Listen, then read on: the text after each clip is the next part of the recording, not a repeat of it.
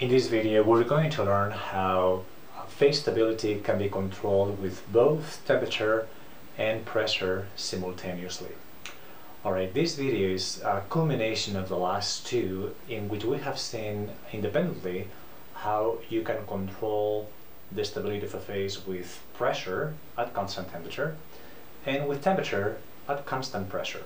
Alright, so all of that is dictated by this variation of the Moore-Gibbs energy on pressure and temperature, and what I have here is the variation of the Moore-Gibbs energy with temperature at constant pressure, which is going to be, we're going to call it P1. Now I've decided to draw the lines all in the same blue trace because I'm going to use a different trace to see what would happen to these lines if now we decided to change the pressure.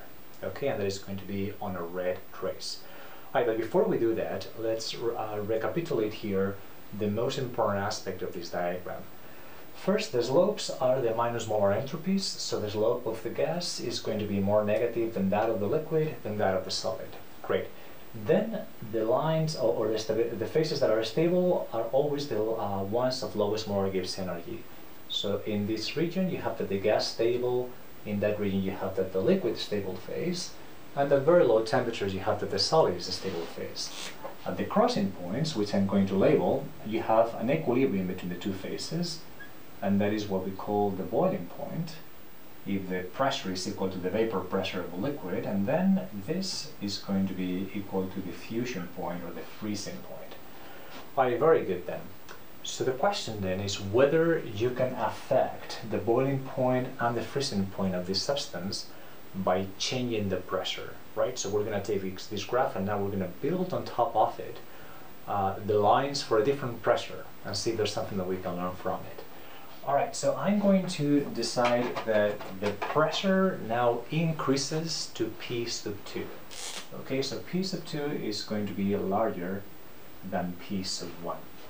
Okay, so these lines are going to change, and we know that because the Moore-Gibbs energy depends on pressure, and it depends on pressure as the molar volume, right? So notice that if I increase the pressure, if I make this differential of P positive, right, because the molar volume is positive, then that means that the Moore-Gibbs energy is going to increase, and it will increase by a factor that is proportional to the molar volume of that phase. Alright, so if I take the line of the gas right here, and I can take just one point on that line, again P1, what I do now is I hold constant the temperature. That means that I'm going to move vertically in this axis, and I just have to redraw how the Moore-Gibbs energy would be for that point if the pressure were to increase.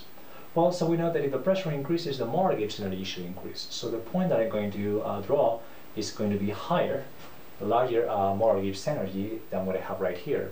And the offset, how high it goes, depends on the molar volume, right? So for a gas, the molar volume is about 1,000 times greater than that of a liquid or a solid, and what that means is that the line of the gas that I'm going to have right here is going to be offset by about a factor of 1,000 times or so, more offset than the liquid or the solid, right? So let's see if we can draw that in an easy way.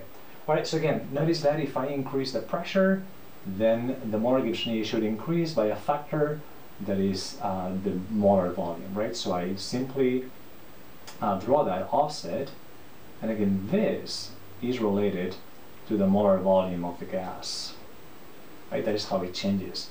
And now I could repeat that for every point in this line, right? I can go to this point, and then you'll have a point right there, and then another point right there. And what you will see is that there's going to be a line that is going to be something like this. Now these lines are not going to be perfectly parallel, okay, but we're going to do an approximation that makes them parallel. Alright, so that's how the Moore-Gibbs energy is for the gas under that new high pressure. Okay, what's going to happen for the liquid and the solid? Well, so the same thing is going to happen for the liquid and the solid, right? If you change the pressure, then if you increase the pressure, then the Moore-Gibbs energy should also increase, and it does so by the molar volume of the phase. But again, for the solid and the liquid, what happens is that the offset, right, that molar volume is much smaller than that of a gas.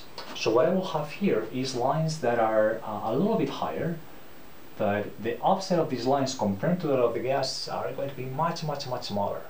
Okay, so let's see if I can draw this appropriately. Alright, so for the liquid I'm going to draw something like this, right? So a line that I'm going to draw parallel to it. In this case, this line is fairly parallel because the molar volume doesn't change too much with temperature. Okay, so here we go. Alright, so these lines should be parallel. And then for the solid, I also have to draw a line that is offset by the molar volume. And here I'm going to choose to draw a graph that represents most substances, but it does not represent water and other substances in which the molar volume of the solid is larger than the molar volume of the liquid.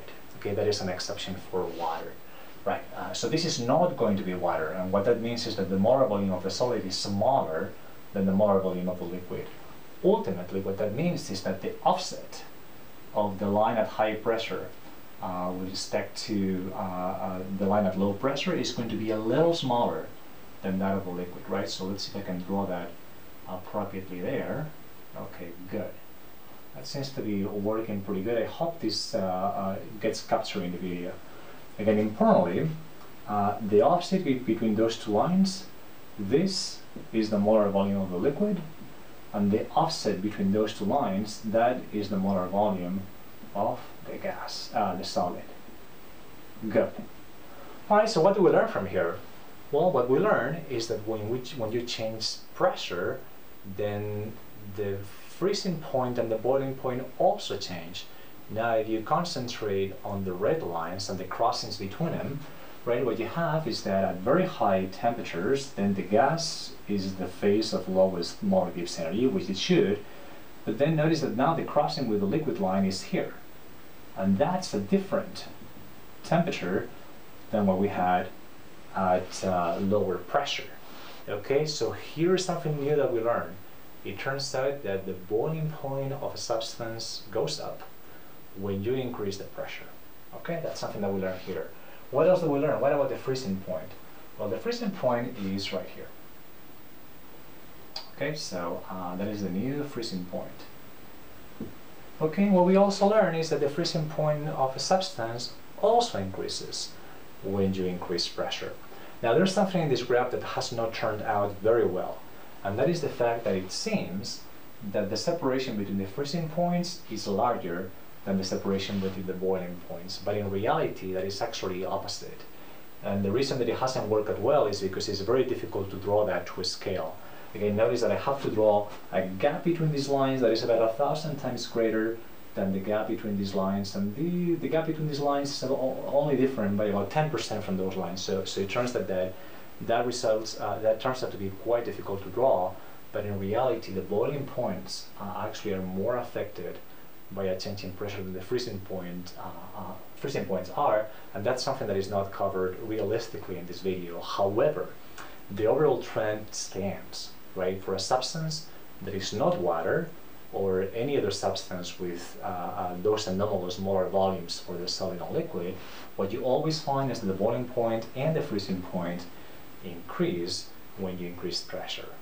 Now, something that I encourage you to do is to figure out on your own how this graph would differ for water and those substances in which the molar volume of the solid is actually greater than the molar volume of the liquid. I'm going to give you a hint, right? So the only thing that is going to change in that graph is that the offset of the red line from the blue line for the liquid will be smaller than the offset of the red line to the blue line for the solid. Okay, so notice how here for this substance, right, that gap is larger than this one, and that's because the molar volume of the liquid is larger than the molar volume of the solid. Okay, so for water it will be exactly the opposite. Right, so I'm hoping that you can draw that on your own, and what you will actually learn is that if you increase pressure, then the boiling point will go up, but if you increase pressure, the freezing point will go down. Okay, that's what happens for water, which is anomalous with respect to most other substances. Right, so in this video we have learned a little bit more about how pressure and temperature can control phase stability In particular, we have seen how you can alter freezing points and boiling points, points of equilibrium between phases, by changing the pressure.